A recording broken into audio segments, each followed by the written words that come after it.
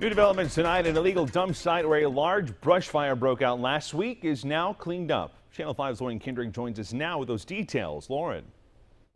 Steve, we were out there today as crews with the Hidalgo County Irrigation District number 9 cleaned up the illegal dump site. Now, this is located along the canal near mile 12 and 1015 in Weslaco.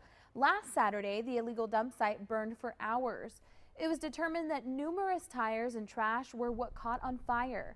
Today, officials with Irrigation District 9 tell me they will put up cables to deter people from getting access into the area to dump trash. By next week, they will have an official number of how many tires were there. They say this isn't just a problem in Weslaco, but everywhere across the valley. Reporting in the studio, Lauren Kendrick, Channel 5 News this weekend.